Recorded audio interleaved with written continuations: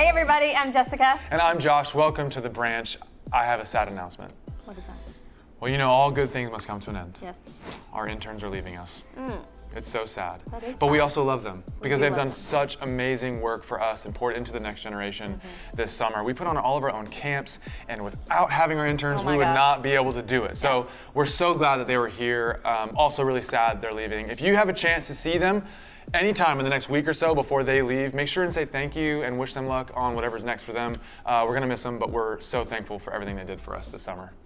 And coming up this Wednesday, August 4th, we have a family night of worship. We are really pumped about this. We are taking all of the songs that we've done at all the camps, and we're going to be singing those together. This is going to be a night of worship. I mean, do you remember what it felt like going to camps? Yeah. And, you know, and I mean, it's going to be that feeling. Yes. But all of us together, and it's going to be really cool. You are not going to want to miss it. So make sure you're there this Wednesday, August 4th. Yeah, I'm so excited for that. If you're ready to get serious about your finances, we have a class for you. Financial Peace University is beginning August 15th at our Farmers Branch campus. It's a class all about helping you manage your money. And if you want to join that class, go to our app and you can sign up. It will cost a little bit of money, but if you attend 9 classes, we will reimburse that fully. So, yeah, you do not want to miss that class. It's going to be awesome. And also, at the end of this month, at the end of August, we are going to have Baby Blessing at both campuses. Baby Blessing is our chance as a staff and as a congregation to come alongside those who have had babies in the past year or so and just say, hey, we love you, we love your child, and we want to be with you and partner with you in discipling your child. So that's what Baby Blessing is. It's our chance to be able to communicate those things to you. So if you have a baby and you want to participate in that, go to the Branch app and you can register for either campus right there. And on our app, you can also pull up sermon notes, which you're going to need today for Chris's sermon. We are finishing up Hebrews chapter 11. Again, it's great to be with you and welcome to the Branch. Who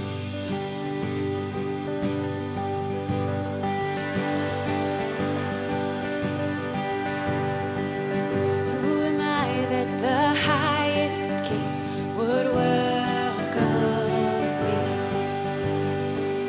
I was lost, but He brought me in. Oh, His love for me.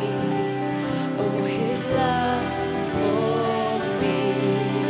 Who the Son sets free, oh, is free.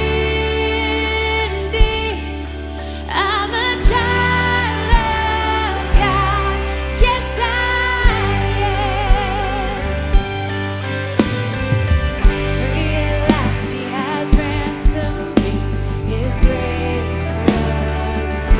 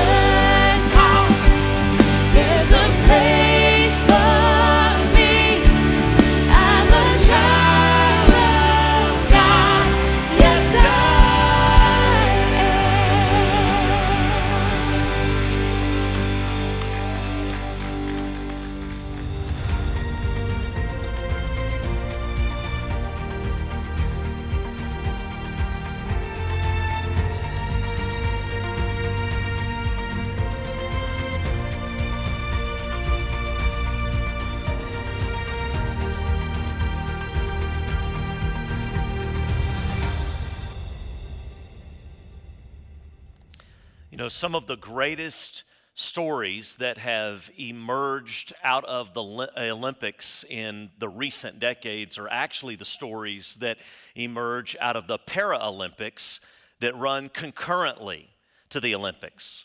And there's one Paralympian who has emerged in recent years. He's a blind sprinter by the name of David Brown.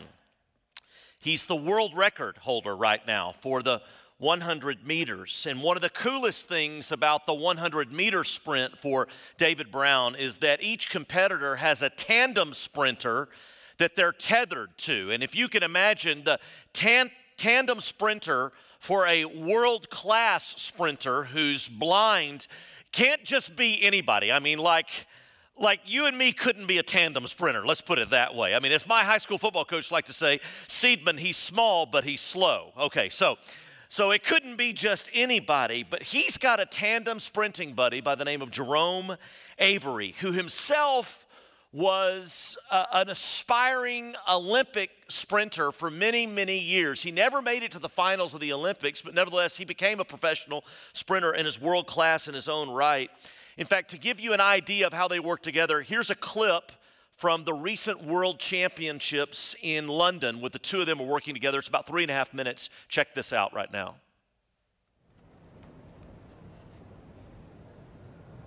Lucas Prado of Brazil from 4 years ago holds the championship record. Look out for that mark, 11.08. David Brown believes he is in with a very, very good chance indeed of taking the championship record to go with that world record. Perhaps we might see both fall.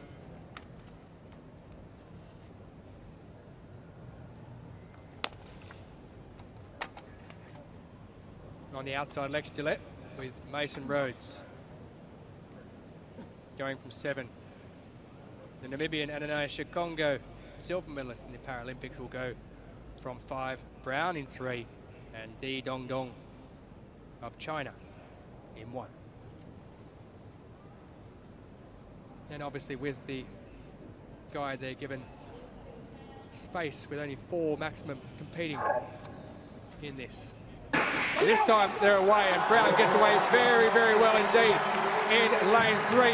Himself and Jerome Avery, Di Dongdong on the inside, but it's David Brown who's going across the line in first place. It's Brown who gets there 11.21, so he doesn't break the championship or world record, but it is that man who gets across, David Brown, and takes first place with Jerome Avery. He got out rather quickly indeed. He held his form as they came towards the finishing line, and there he is, the winner, the world champion and Paralympic champion. He holds the world record, David Brown. He takes the gold medal in the men's 100 metres T11. A decent run indeed for Nessa Lone. What a fabulous race. Big congratulations to both of the athletes. Also congratulations for the silver and bronze medalists. Great race. Ananias Shikongo with a season best for him finishes in 2nd place, and Di Dongdong bronze in 2015, and he's picked up 3rd place again at these championships in London 2017. But there he is, what a man indeed, an athlete of world class, David Brown, with a stretch there at the end to get across in front of his guy, which you have to do, and he takes 3rd place from Lex Gillette, who was finishing hard and fast out wide. David Brown there, tethered to his guide, Jerome Avery, looking all the part, the class athlete that he is. Communication from Avery to Brown, and he'll let him go just before the line to cross ahead of himself. Just there. Synchronization, practice, and training does that. There are so many things that you can just draw from. There's so many things that you can draw from that story of David Brown and Jerome Avery. For one, David is just an inspiration in terms of just not allowing your limitations to get the best of you, amen? And just seeing what he does. But Jerome Avery is an inspiration on a couple levels. One is the fact that here's a guy that never achieved his own dream for an Olympic medal, and yet he had to deal with the disappointment of that as a result, and yet the last few years he's been finding incredible joy in helping David achieve his dream. Another thing that's noteworthy is Jerome's humility. Did you notice how he was just pointing to David after David won? He wanted David to get all the attention, wraps him in the American flag. Did you notice in the slow-mo how Jerome is talking to David while they're running? First of all, that's impressive. I would be like dying running, you know. But and to hear him mouth the words, "Go, David, go." And you could just see him talking David through a 100-meter sprint. And it was cool. You had to look at it a couple of times. You could see them tethered the whole way. They're attached at the wrist together. All this to say, there is just something beautiful about having someone to run with, particularly in the journey of faith. And that's one of the reasons why you have a passage like you have in Hebrews chapter 11, because the Lord knows you and I need people to run with. We need people in the flesh to run with in our daily lives. We need people, even in Scripture, to run with and to be tethered to in our hearts on this journey as examples of faith. And we've been walking through some stories and the lives of some people who can help us run our own races. They were lives distinguished by faith. Today we come to the close of this tour through the great hall of faith in Hebrews chapter 11. And we're going to close it by visiting a part of the hall that a lot of people skip. It's the last part of the hall, picking up in verse 32. And what more shall I say?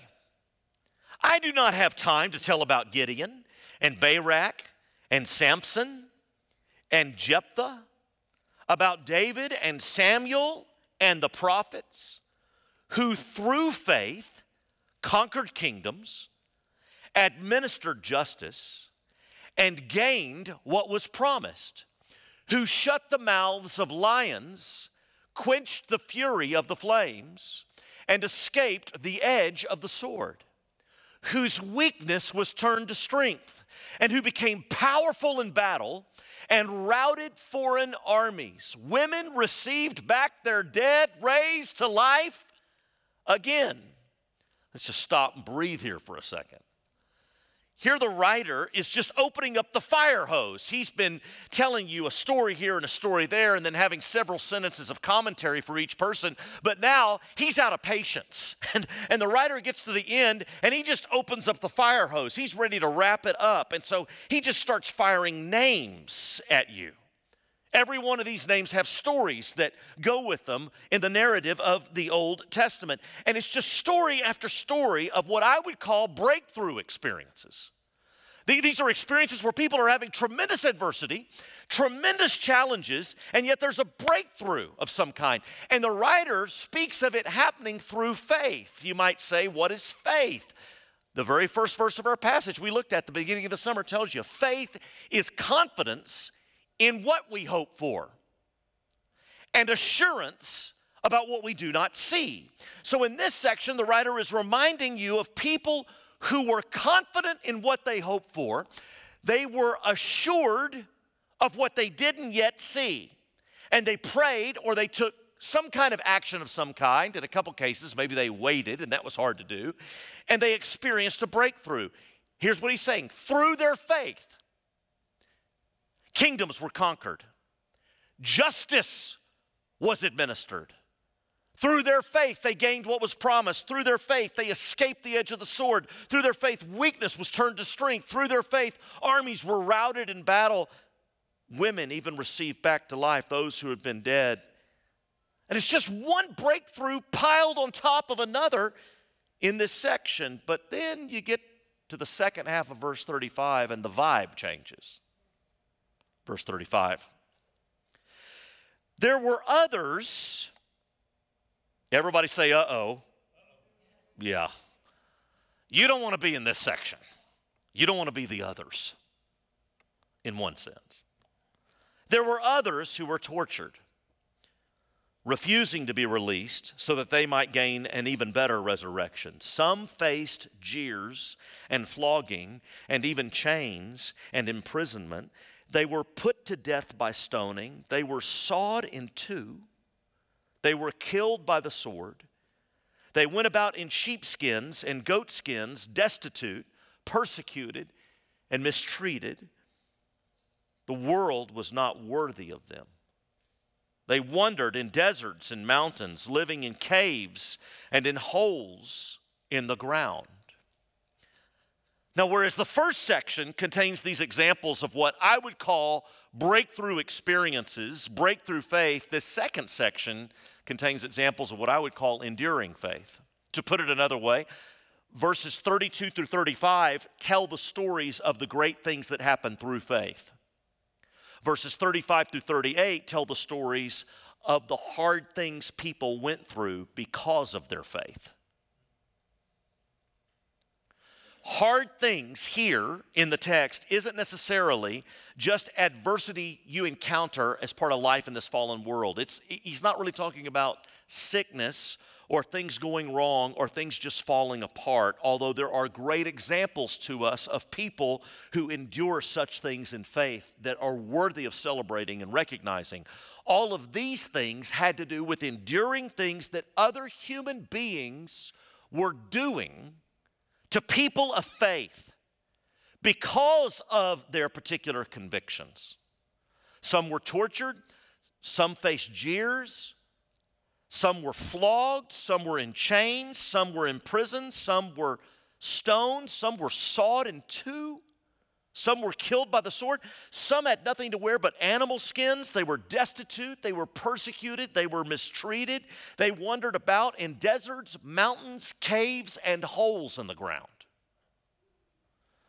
Now, I have little doubt that all those people looked to God for a breakthrough of some kind in their circumstances. But the breakthrough in these contexts didn't come. We're not yet to the end of the passage. I'm not going to waste any time with you. I'm diving in and just give you the first application here. The journey of faith involves both breakthrough faith and enduring faith. The journey of faith involves both breakthrough faith and enduring faith. The reason it's important to hold on to this and to embrace this tension is because sometimes believers and churches tend to build their belief systems around one or the other. For some, the journey of faith is only about the breakthrough, and it's all about the breakthrough. If you're not breaking through whatever challenge, whatever obstacle, whatever difficulty, then you're not operating in faith, and something isn't wrong with your faith. And so consequently, if you're in the life of a church that tends to operate more around that orientation, when you go through a season where there is no breakthrough and you are enduring, sometimes when you're enduring, sometimes you begin to feel like there's no place for you to belong there or even share your frustration or your weariness or your questions. On the other hand, there are believers in churches that they're only and all about enduring. That truly praying or taking steps in faith for breakthrough is seen as shallow by them.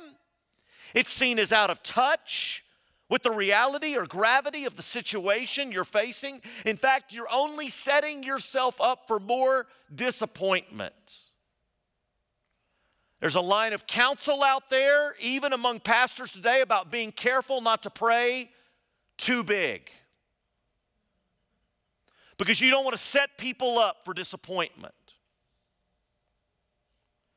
And so praying big prayers for a change or a breakthrough is almost embarrassing in some of these cultures or communities. Even more than that, any story somebody tells of a breakthrough is looked upon with cynicism or is hyper-critiqued or met with, surely there must be another explanation.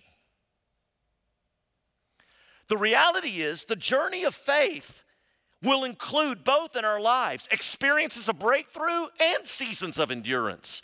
This was true for Jesus himself. That's who we're following. Think about Jesus himself.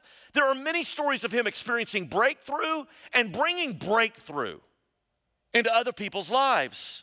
That's the essence of the miracle stories. But then in Hebrews, since we're here, it's worth remembering how chapter 12 begins when you're called to fix your eyes on Jesus and you're called to remember that he endured the cross.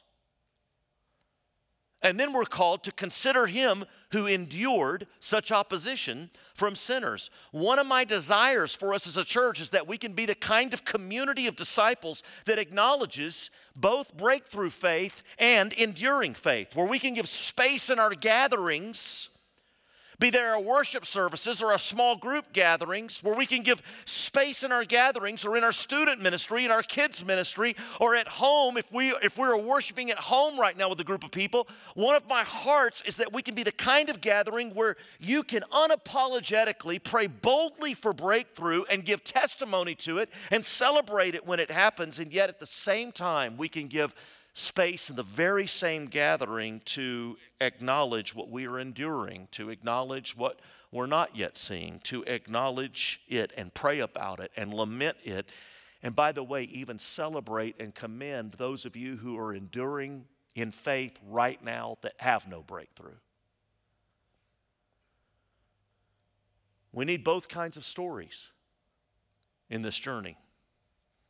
Since we're in the season of the Olympics right now, and we're talking about the importance of stories, I think of two stories right out of the world of the sports world that I think about that are stories of breakthrough that are told and stories of endurance. I think about England's Roger Bannister in 1954.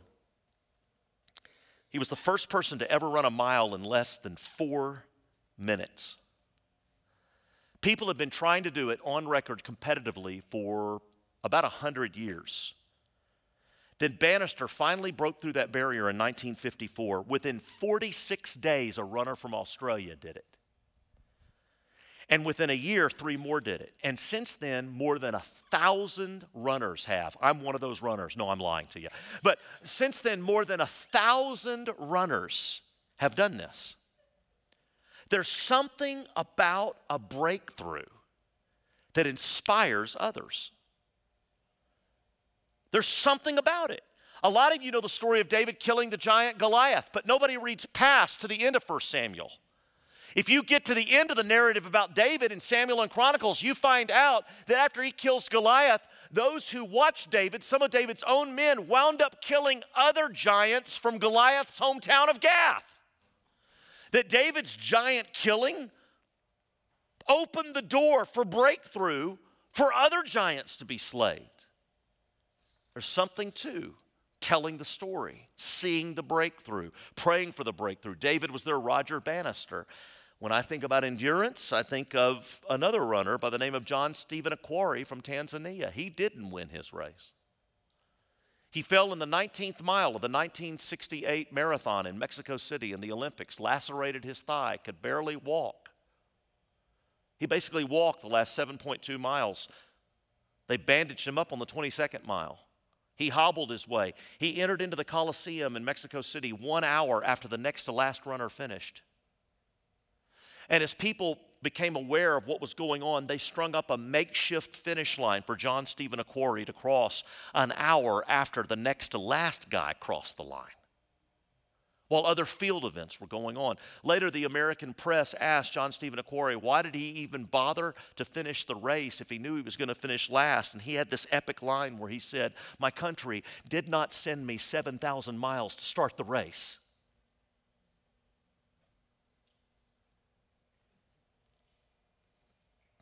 I think about that often when I'm in a stretch of enduring faith, and I can think of many people among us in the life of our church who are great examples of that kind of enduring faith. We need both stories for the faith journey. We need stories of breakthrough. We need stories of endurance. We need people who are examples of both in our lives that we can tether ourselves to. But if we're going to have them, we have to be the kind of church culture that can live with the tension and that can embrace the tension, that can pray for breakthrough and also celebrate endurance. And I believe that we're to be the kind of people where we can press in faith for breakthroughs, and yet at the very same time where we can also press on in faith and endurance. Let's continue with the passage. It's so important. Verse 39, the writer continues, "These were all commended for their faith." Who are the these he's talking about? He's talking about the ones he was just talking about. Both the people who through faith experienced a breakthrough and both the people who had enduring faith, they were all commended, which leads me to the second thing, very important. Faith is attested to by the beholder more than the outcome.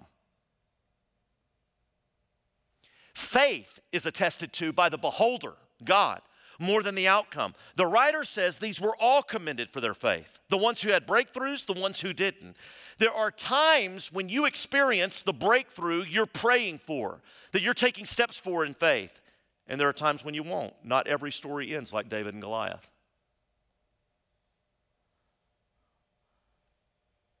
But just because there's not a breakthrough doesn't mean there wasn't faith. Faith is not attested to by the outcome. Faith is in the eye of the beholder. God's commendation for your faith and outcomes are two different things. God commends both faith that was there for the breakthrough and faith that is there when there is no breakthrough. The question is, will he find me pressing in faith for breakthrough when I face the challenge and obstacle? And will he find me pressing on, enduring in faith when there has yet to be a breakthrough or when there is no breakthrough? I've always loved what Shadrach, Meshach, and Abednego said. The king of Babylon threatens to throw them in the furnace if they don't start bowing down to the idol that's been made of him. If they don't start ceasing to pray to their God. And they say that epic line, if we are thrown into the blazing furnace, the God we serve is able to deliver us from it, and he will deliver us from your majesty's hand. But even if he does not, we want you to know, your majesty, that we will not serve your gods or worship the image of gold you have set up. There are times when enduring faith is an expression of even if faith. And every single one of us in our life will have opportunities for even if faith. And by the way, if you remember the story from Daniel 3, sometimes other people are brought into the light of who God is through you turning and facing the heat. Because what happens with Nebuchadnezzar? Nebuchadnezzar the king winds up being brought into the light of the reality of God through their willingness to endure the heat. Which brings me to the next application. Our journey of faith is far more than about us. Let's finish this passage out, verse 39. These were all commended for their faith, yet none of them received what had been promised, since God had planned something better for us, so that only together with us would they be made perfect. What in the world is he talking about here? None of them received what had been promised. First of all, you want to go to the writer? That's not true, because you said you're a lousy writer of an English paper. Well, of course he is. He's writing in Greek, but we'll talk about that some other time. He's contradicting himself, because earlier he talks about Abraham receiving the promised child, Isaac. We were reminded of some stories earlier where they did get some promises fulfilled. Yeah, but on the other hand, Abraham didn't see in his lifetime the fulfillment of everything that God promised him. That's what the writer's talking about. He was promised his descendants would be like sand on the seashore, and that all the nations on the earth would be blessed through him. Abraham didn't live to see either of those, at least in the earthly realm. He didn't live to see all those promises come to pass in his lifetime. Why? Abraham's journey wasn't all about Abraham. This is true for all the people of faith mentioned in Hebrews chapter 11.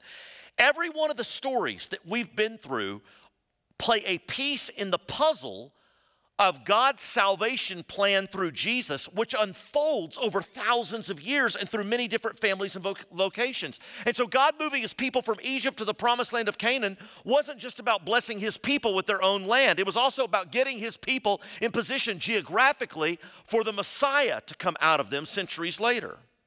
God moved in their lives in such a way that he longed to bless them, but his purposes transcended them because it was more than just about them. And God moves in your life and brings blessing to you, but his purposes also transcend you. It turns out that so many of the stories in the Old Testament that you think mean one thing come to mean something entirely different once Jesus comes on the scene and does what he does.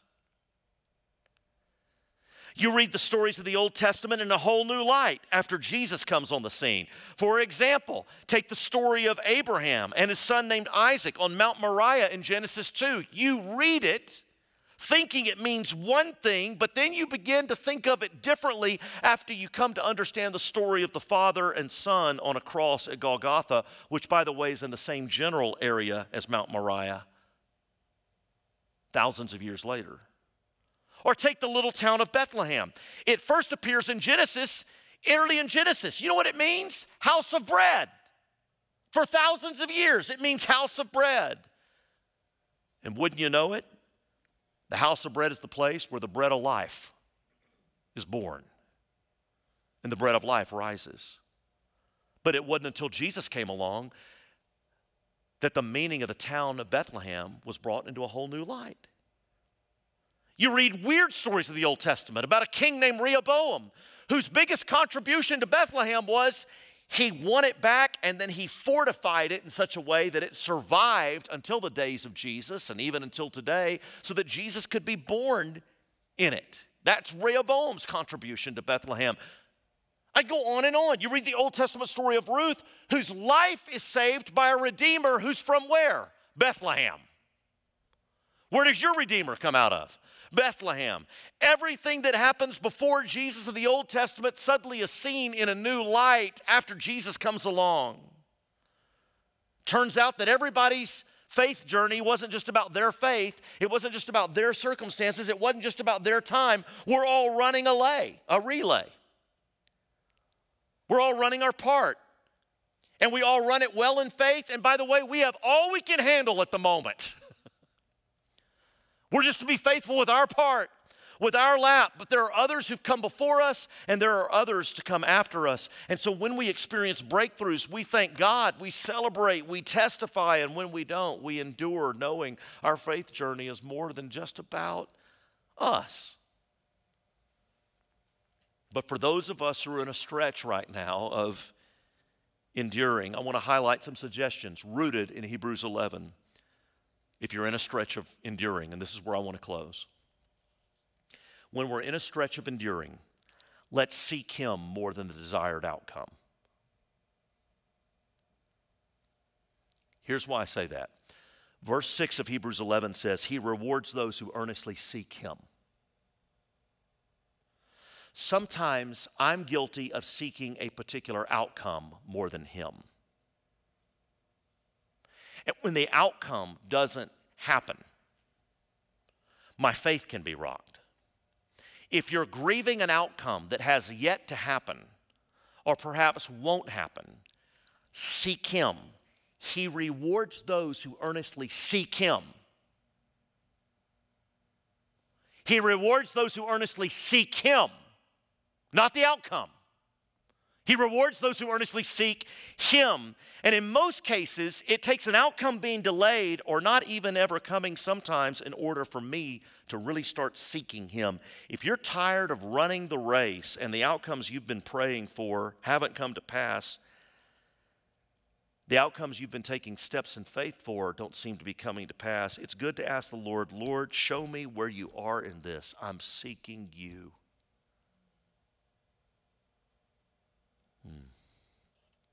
Secondly, let's stay mindful of the country we represent and are headed for. Just a few verses after Hebrews 11:6, we read about Abraham, Isaac, and Jacob. Picking up in verse 13, check this out. All these people were still living by faith when they died. And that's something you're always going to be called to live by faith, even to your last minute. Even your last minute. All these people were still living by faith when they died. You will see the faithfulness of God, yes, in your lifetime, but there will always be something you're leaning into in faith, even until your last breath.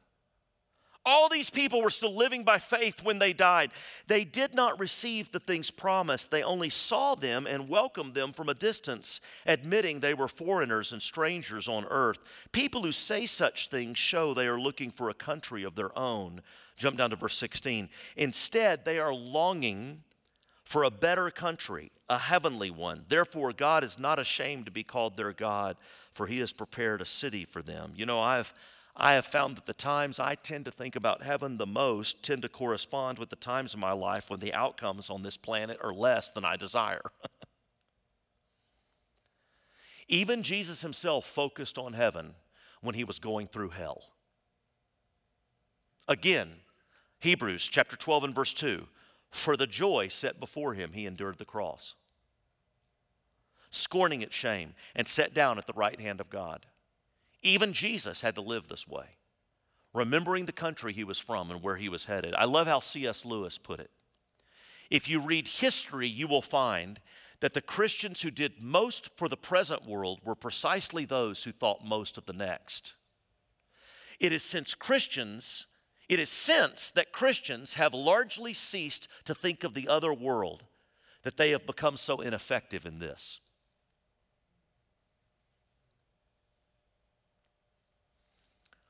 And then finally, I would say, let's remember we're not alone. The very first verse of Hebrews 12:1 says, therefore, in light of everything that I've been saying previously on your tour, we're at the end of your tour. I'm at the other end of the Hall of Faith as you're exiting. The tour guide says, therefore. What's this therefore? He's about to tell you. Therefore, since we are surrounded by such a great cloud of witnesses. Who are those witnesses? They're the ones you've just seen on your tour through Hebrews chapter 11. You're surrounded by such a great cloud of witnesses. They're onlookers. They've been where you are. By the way, you want to know something that just blows my mind? If you read over to the end of chapter 12, this is all for free. It's not in my notes right now. So the slide people don't need to get nervous. If you get over to the end of chapter 12, he starts talking about the mountain that you come to in worship. You ought to read it closely. He starts coming to, he talks to you about when you're worshiping, you're coming to a mount where there are thousands upon thousands of angels in joyful assembly. And then he says this, you're also coming to a mount where there are the spirits of people who've already been redeemed by the new covenant. That when you gather for worship, there's more than just you in the room. You're entering into a realm of angels. You're also entering into a realm where there are the spirits of people who are saved that have already passed. They're in that realm too. Great cloud of witnesses. But even more than all of this, you have Jesus, who, by the way, he has the scars to prove that he knows the journey. And so you fix your eyes on Jesus. When my son Skylar was in the hospital for the summer of 2010 with bacterial meningitis and MRSA, you know the one thing he requested over and over, of the sweet things that so many people gave him, the one thing that he requested over and over, as an 11-year-old little boy, he wanted this simple little silver cross that somebody had given him. And I remember asking him deep into the journey, after he had been in that hospital for 31 days as an 11-year-old, lost all of his skin, terrible suffering, a tube in his chest. I remember asking him, why do you hold on to the cross? And in his 11-year-old way of conveying, he said, I hold on to it because I know that Jesus felt pain. That's all he said.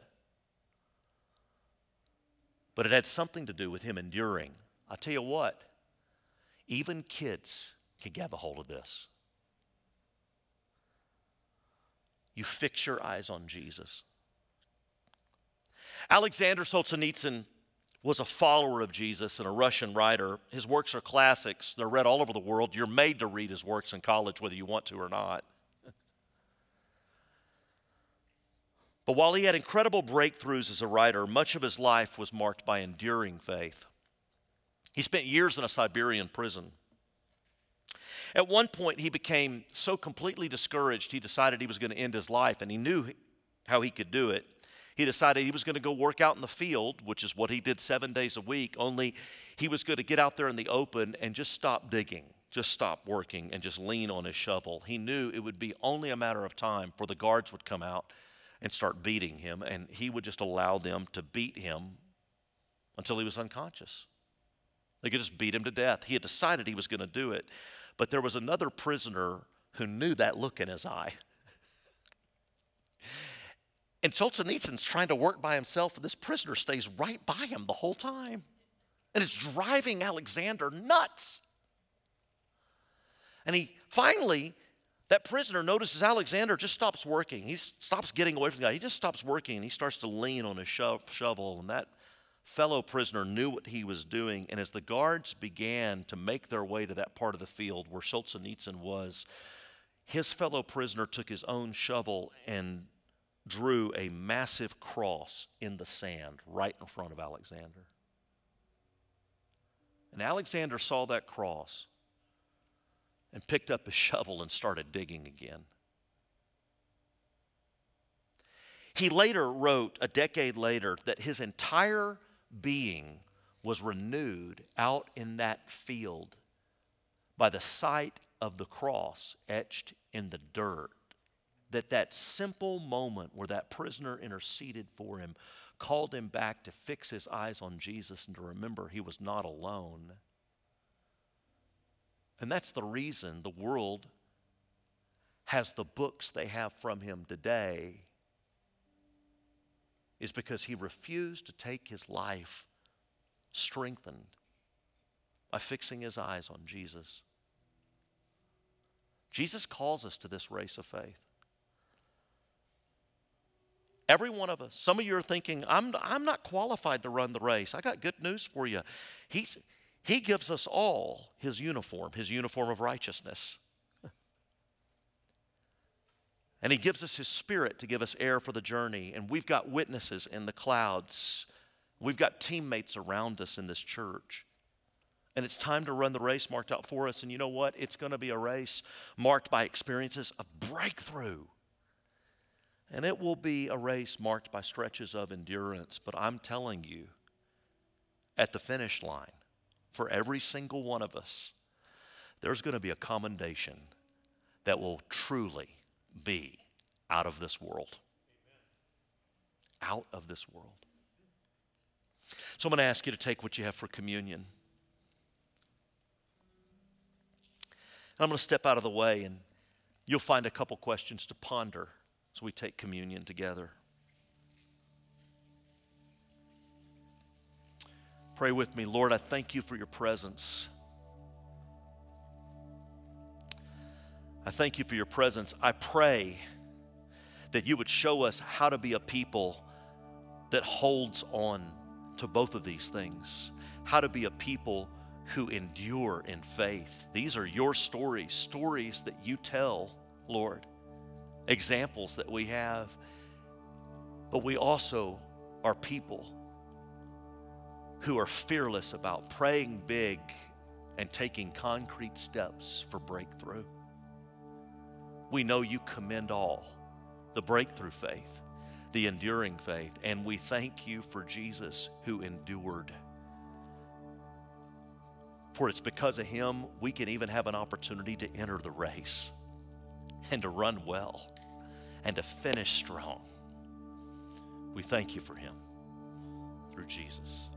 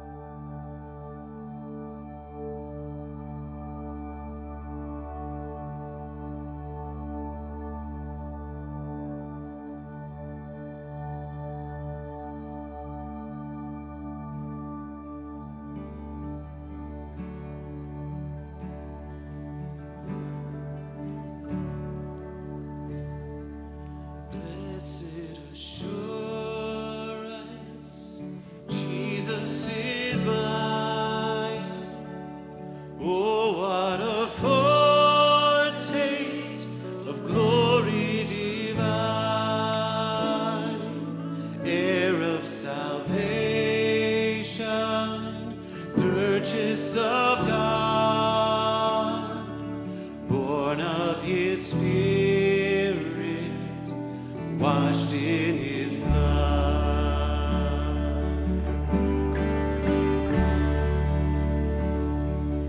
This is my story, this is my song, praising my Savior all the day long. This is my story, this is my song, praising my Savior all the day long.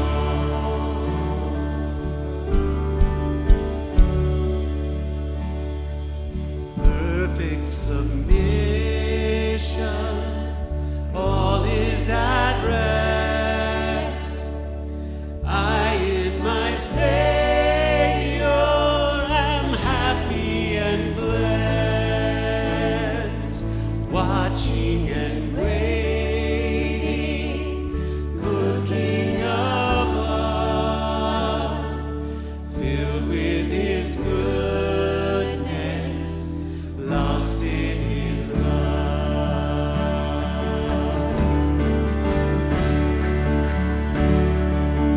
This is my story, this is my song, praising my Savior all the day long. This is my story,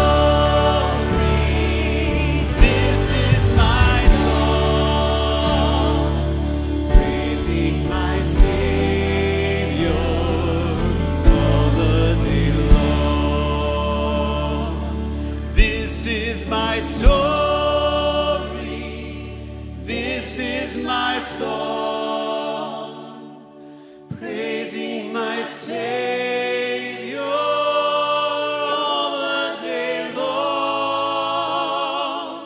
This is my story, this is my song, praising my Savior all the day long.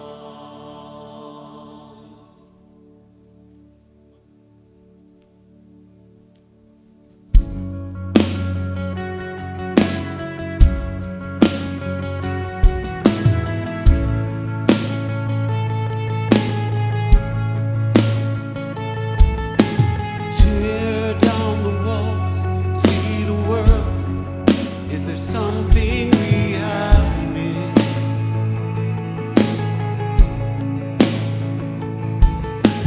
Turn from ourselves, look beyond. There is so much more than this.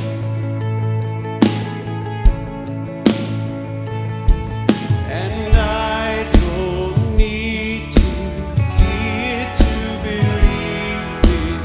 I don't need to see it to believe. 'Cause I can't shake this fire burning deep inside my heart.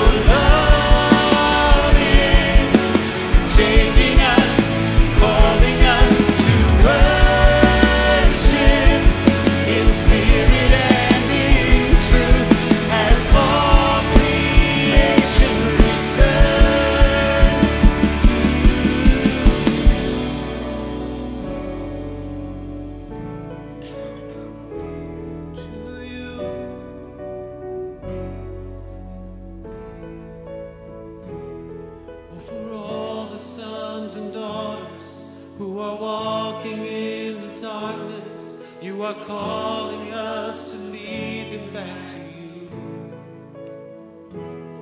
We will see your Spirit rising as the lost come out of hiding. Every heart will see this hope we have in you. Oh, for all the sons and daughters who are walking in the darkness, you are calling us to lead them back to you. We will see your Spirit rising as the lost come out of hiding. Every heart will see this hope we have in you. And I don't need to see it to believe it. I don't need to see it to believe. 'Cause I can't shake this fire burning deep inside my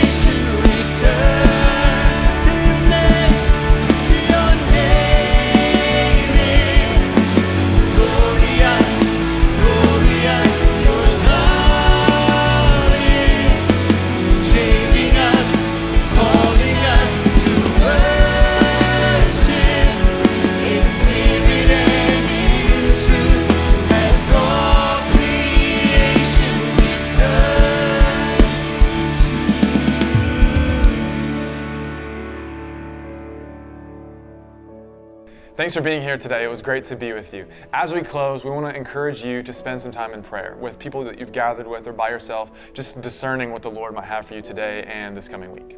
And as always, please like, comment, share the videos. That is what helps get this message out and the gospel out to more and more people, and that's what we are here for. We're so glad that you are here with us today, and we'll see you next week. Bye. Bye.